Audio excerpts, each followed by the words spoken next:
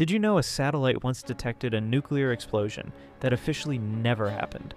On September 22, 1979, an American Vela satellite was quietly monitoring Earth's atmosphere for nuclear tests.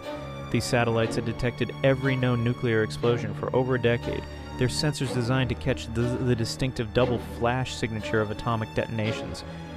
Then at 3 in the morning, the satellite registered something terrifying.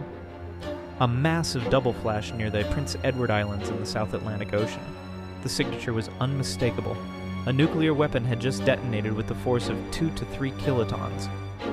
But no nation on Earth would admit to testing a bomb. U.S. intelligence went into overdrive, desperately trying to identify who had detonated the weapon.